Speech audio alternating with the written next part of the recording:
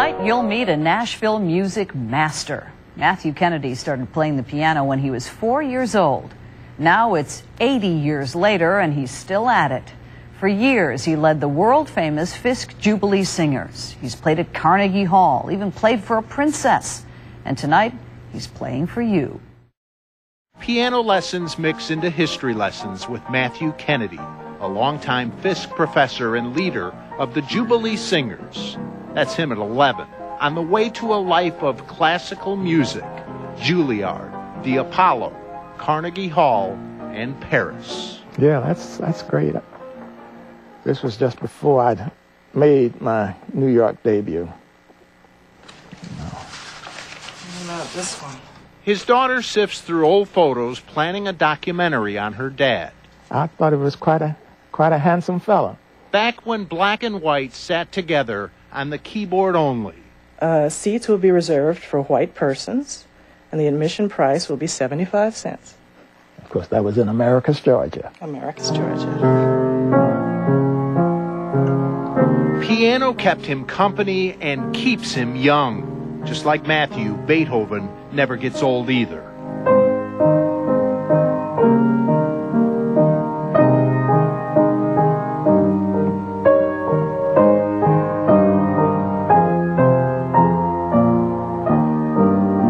I love that melody.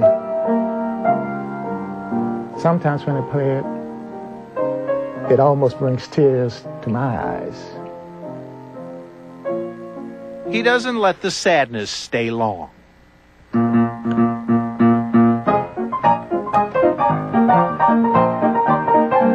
Sometimes I have to control myself and not let my shoulders or my feet show too much of it.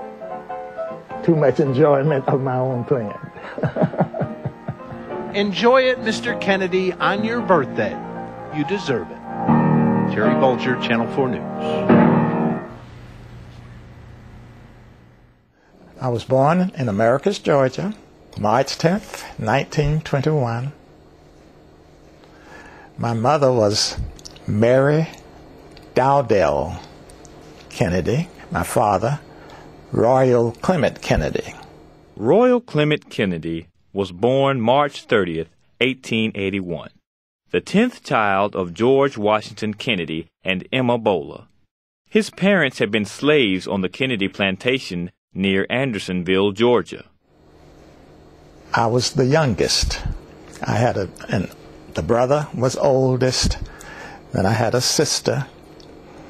There was a stillborn between my sister and myself.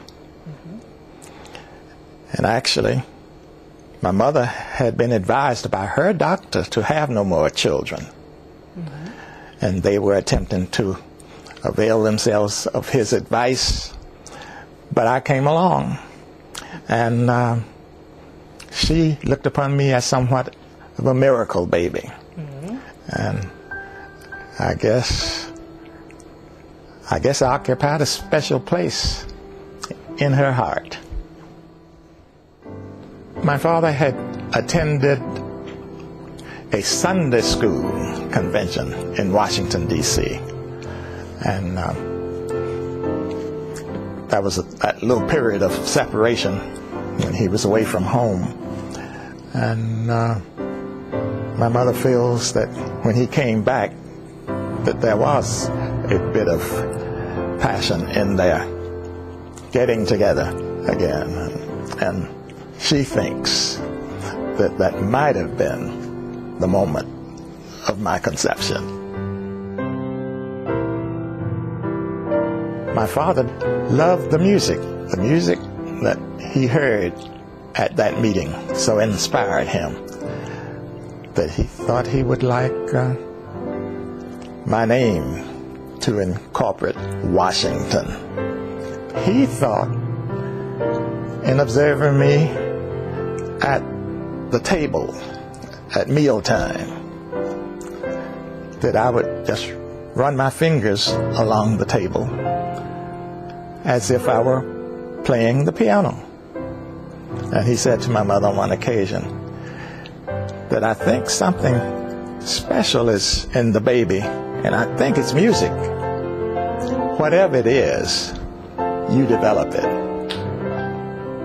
He had a feeling that he was not going to live much longer after I had been born. And he died when I was just about 16 months old. I don't remember my father.